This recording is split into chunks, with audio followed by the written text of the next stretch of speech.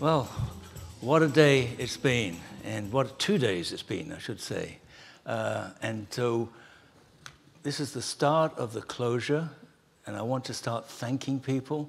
But first of all, to tell you, I started yesterday saying that I'm very optimistic of where we are, and like President Clinton was saying today, I think there's really a future now to patient safety. I think things are going to happen remarkably fast. I do not think in 10 years' time we'll be sitting here thinking, well, we still haven't made much progress. I think we will, and we'll have data to prove it.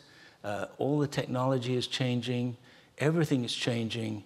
Plus, we've got more and more people involved in patient safety, more organizations, the WHO. Things are going to happen. Things are going to change.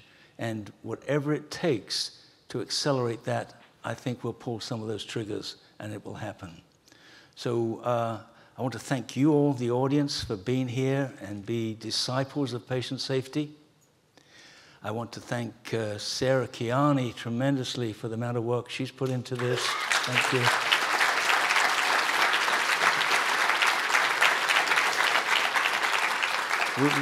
We were really novices, the team, trying to put this together, so Sarah was so helpful.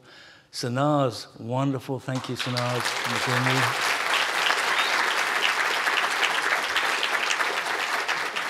And the rest of the team, Nabil, Consuelo, Tamara, and Colin. Without that, we couldn't have done this, so thank you. And the Marriott, VEA, they've been great help. Thank you. And Stun Gun, and Lion Video,